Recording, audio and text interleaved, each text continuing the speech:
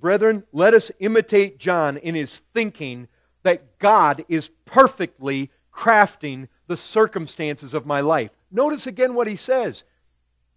A person cannot receive even one thing unless it's given him from heaven.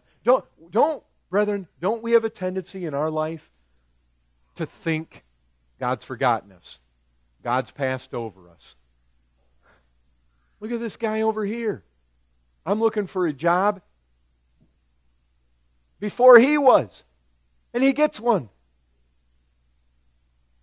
I wanted to be married before they did, and they are, and I'm not. I mean, we have this tendency to think, why am I in these circumstances? God's forgotten me. Lord, why have you forgotten me? But brethren, it really helps to know not even one thing is true in your life except God has designed into it. And you can be certain of this.